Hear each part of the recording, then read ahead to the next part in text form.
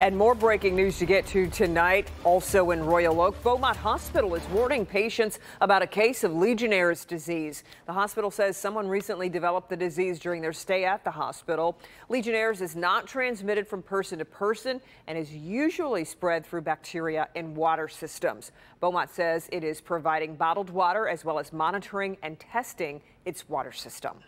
Developing tonight on Detroit's west side, two cars involved in a crash at the intersection of Oakman and Joy Roads. One of the drivers ran from the scene but was taken into custody after officers managed to catch up with him. Still trying to figure out what caused the crash in the first place.